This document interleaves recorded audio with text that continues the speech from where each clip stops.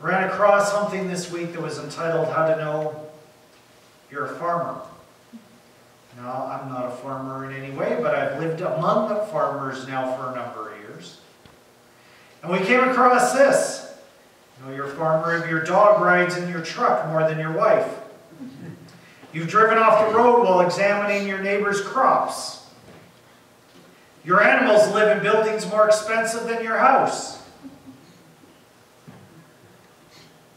You convince your wife that a trip to pick up parts is a vacation. You can remember the fertilizer rate, seed population, herbicide rate, and yield on your farm you rented 10 years ago, but you can't recall your wife's birthday. You've used a tractor with a loader as scaffolding for painting or roof repairs. You've used the same knife to make bull calves into steers and to peel apples. Yeah, I believe that one.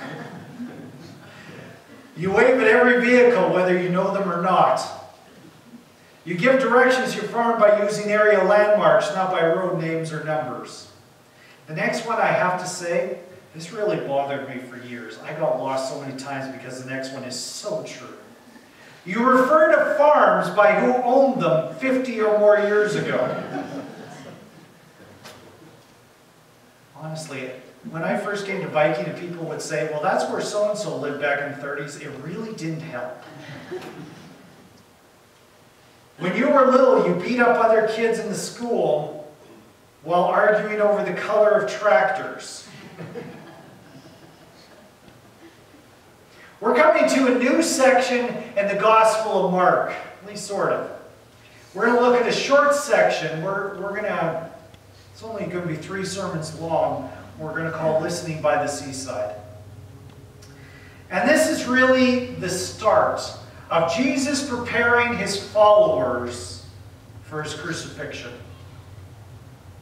Do you know, the Creator of the entire universe loves me, has a plan for my life, and I will live for him in eternity in his perfect kingdom as his child. Does that statement excite you? Does that statement mean something to you? It means everything to me. So why doesn't everyone get excited with that thought? Why do some live in indifference to the God of this universe? Why do some even live in hatred of a Savior who would love us that much? So we've gone through the Gospel of Mark. We've come across incredible miracles. We've come across John's proclamation of who Jesus is and God showing up there at the baptism of Jesus. We've had incredible acts. But then, as we came to the last section of Mark, we discovered that Jesus did not live according to the expectations that people had of him. And he burst a lot of bubbles. And then we come to one big day in Jesus' life. And this is actually partway through the big day. A couple of weeks ago, the legal experts come up from Jerusalem. They examine Jesus and they declare him of the devil. Then his family comes along and says, Jesus, what are you doing? You aren't eating. You aren't doing what you're supposed to. Come back with us. And Jesus has been teaching in the town of Capernaum. He leaves and he goes down to the seaside. Now, in Mark, it's a little ambiguous timeline, but in the other Gospels, it's clear the same day. Morning, gets in trouble with the legal leaders, gets in trouble with his family. The afternoon, or at some point later in the day, he goes along to the shores of the Galilee, and we get this teaching. It's a big day. Now you have to remember, that one of the things that happened in the last section was Jesus burst their bubble in one way. He was doing a lot of good deeds. He was doing a lot of great miracles, a lot of good teachings. And he comes along and one of the things he says is, it's not going to be me doing it forever.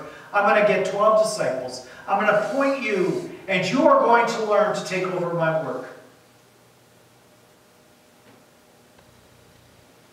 Really? Think of the great work Jesus is doing. Perfect teaching, great miracles. And what's the result of it? The legal leaders come up from Jerusalem and condemn him. That's nice. His family comes along and says, oh, what are you doing, Jesus? Come back, we'll at least get a good meal, a good night's sleep. Maybe you'll rethink all this. And so these disciples who he's just appointed, can you imagine what they're thinking?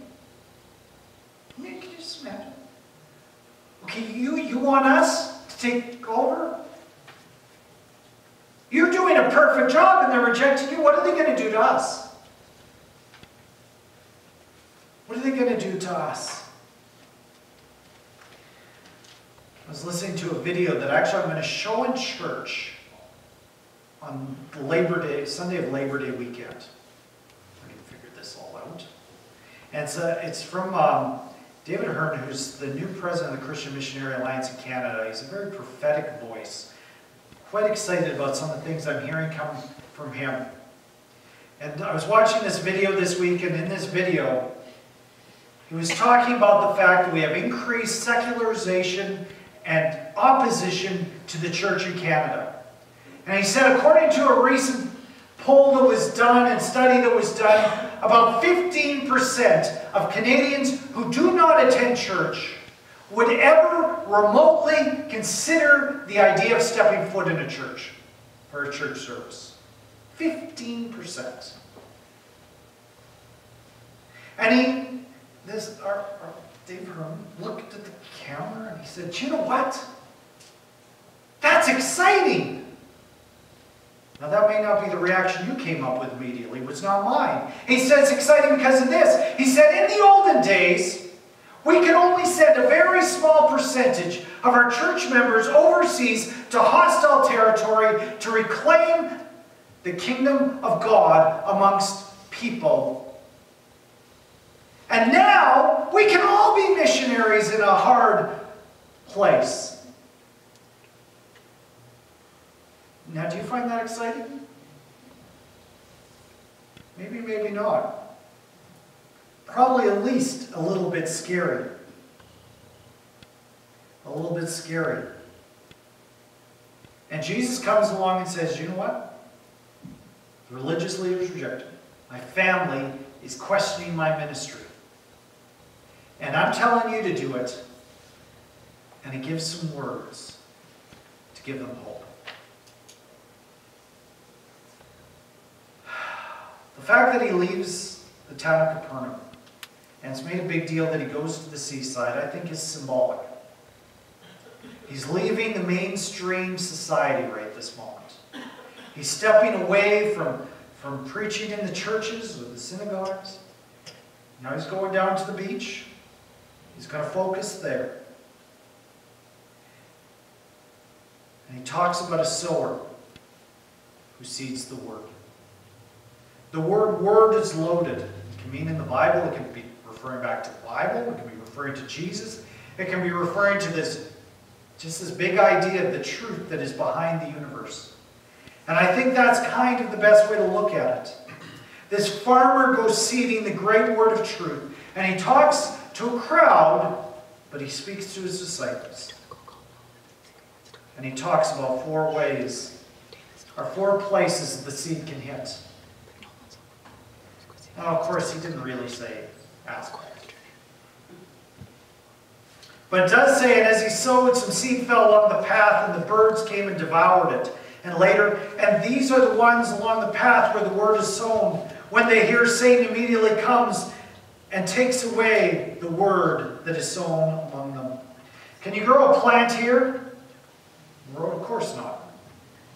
There are some for whom the good news is nothing. The sower is going out and he's throwing seeds, or perhaps he's got a bag on the back of a donkey with a little hole on it, and the seed is slowly falling out, and some of it falls on hard rock. And it does nothing but feed the birds. Actually, Satan, as you listen to it. Satan who comes along and makes sure that it means nothing. We discovered a couple of weeks ago when Jesus talks about a sin for which there will not be forgiveness. That there are sometimes souls that are so damaged that forgiveness means nothing to them. There is no place for hope to enter their heart. It is irrelevant. You cannot convince them. Only the Holy Spirit can break up hard soil, and these ones will not let the Holy Spirit work. They cannot see the need of a Savior. They cannot see the possibility of love from heaven. They cannot see possibly that God exists, or even if He does, that He's pertinent. Sin does great damage. Sometimes they can be very nice people. It doesn't matter how much sin they do. It's quite amazing sometimes when you meet some older folks or something like that who've lived long life, but they haven't lived a life that is healthy. I've occasionally sat down and talked with somebody extended care or something, and they're puffing their cigarette. And you know they didn't eat well or look after their bodies their whole lives, but they've lived to a ripe old age, and you kind of wonder, how on earth is that possible? Especially when you look at somebody who may have died young, but lived a very healthy life. Sometimes that's how it is with sin and how hard our hearts grow. It's not how much sin we do that necessarily affects whether our hearts have grown hard. There are some people who have lived hard lives that God can do great things in. And there's others who are very nice people, but the love of Jesus just can't penetrate their hearts. Just the way that it is sometimes. The religious leaders come along, you think they would know better, but their hearts are hard. Will some reject the Word of God? And the answer is absolutely. Other seed falls on rocky gravel.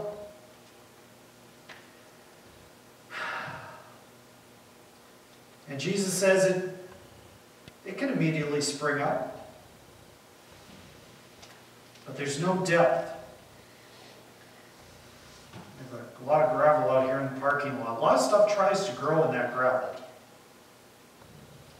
Just had to spray it recently, actually. But nothing grows big back there. Nothing grows real big because it's so rocky. And that which does, even the dandelions, they'll certainly grow in the gravel, but they don't look quite as healthy as the stuff in my lawn. But it will grow. I've seen this many times in people's lives where they are really excited. They hear the Word of God and they're excited by it. Something in it says that this is something neat. And they become interested in God and they start to like church, but only for a season. They become infatuated with God. And infatuation is a lot different than love. It can be really exciting. In fact, sometimes it can be more exciting than love itself.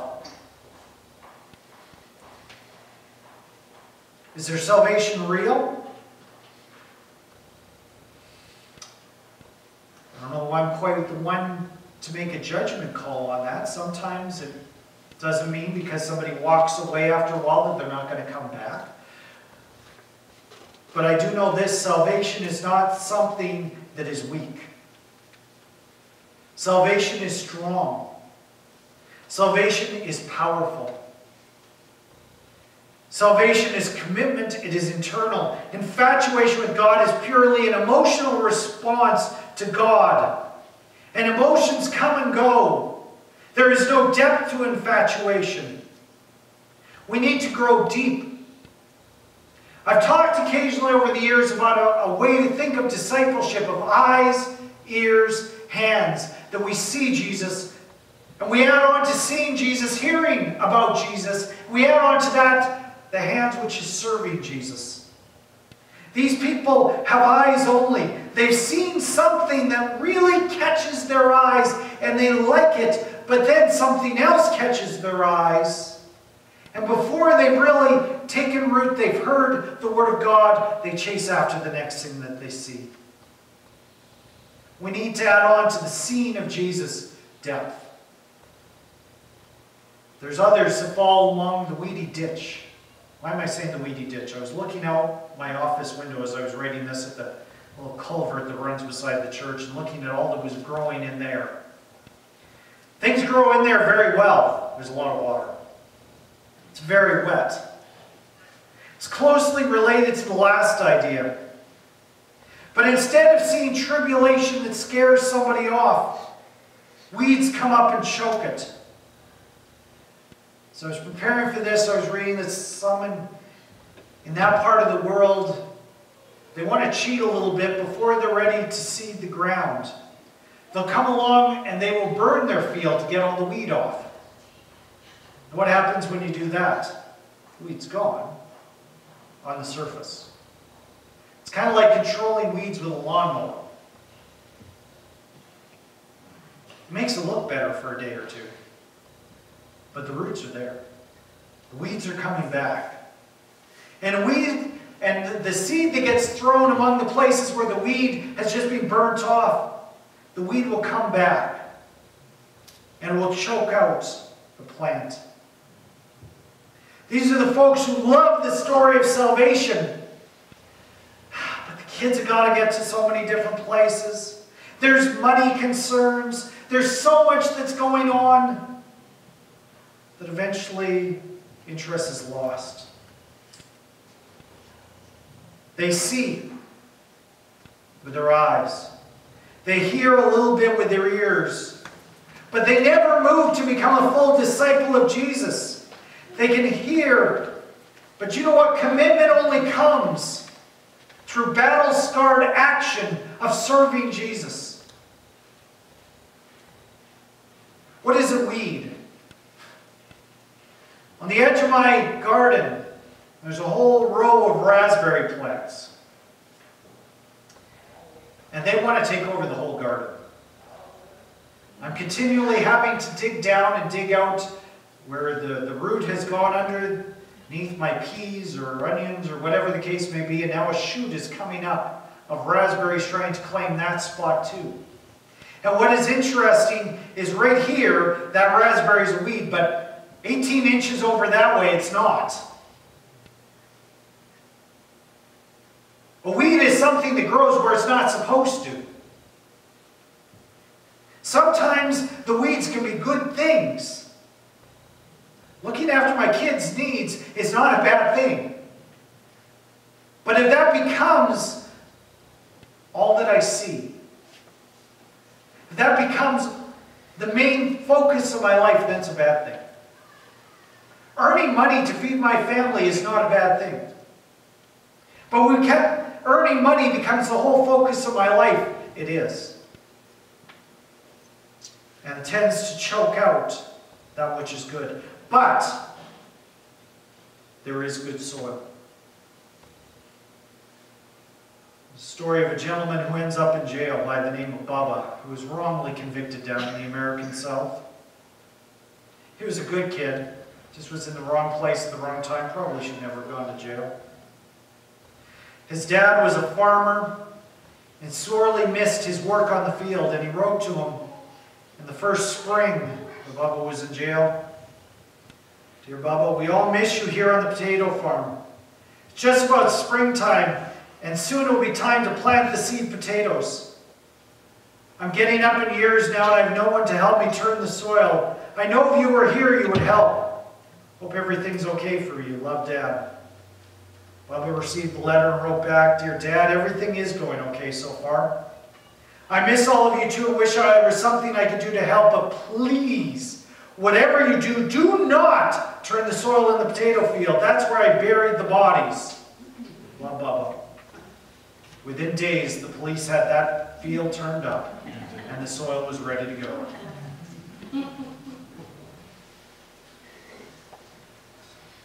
Talks about the seed falling on good soil and producing grain, growing up and increasing and yielding 30-fold, 60-fold, 100-fold. Why this story now? Why is Jesus telling it? He's saying they may reject me. Most will not grow and become my disciples, but go anyways and preach the word. We have these bags around. Okay? Person who gets this bag may very well take what's inside it and sell it to buy booze. That's possible. And it's possible that the one who gets this pretty patriotic bag over here, just Canada on it, may one day use the bag to carry around drug paraphernalia. And it is distinctly possible that the one who gets this one is going to laugh about these silly rural folk who came out and gave them this stuff. And they may mock what's going on.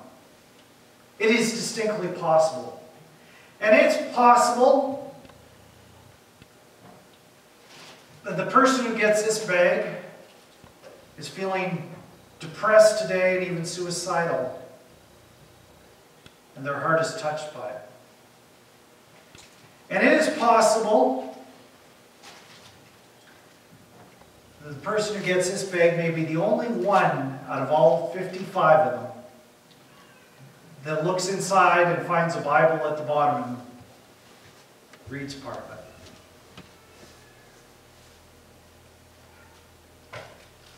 If that person reads their Bible and that person's heart's touched and the rest all mock us, does that make it worthwhile?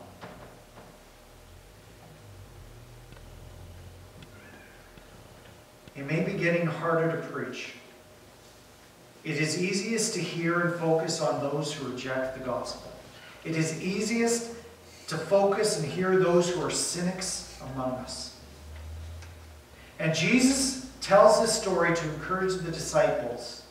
Do you know what? You may get lots of seed that falls in the bad soil. But there will be seed. There will be seed that falls in good soil. What does a harvest like that look like? I don't know.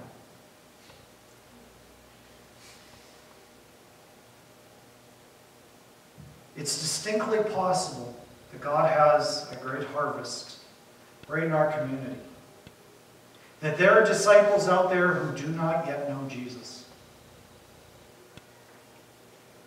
For all I know, Viking school right now, maybe a kid who's going to school there. You can't imagine coming to church on a Sunday morning, but they're going to become a missionary who's going to change a nation. For all we know, there is going to be the next Billy Graham that comes out of our community. There may be those among who live in our community, live in the area, never step foot in our church right now, but maybe somebody with a huge heart who's just going to bring love to those who desperately need it. And Jesus says there is potential. Do not fall to discouragement. Do not fall to cynicism. There is good soil. And when we are obedient disciples to Jesus, we can change this world.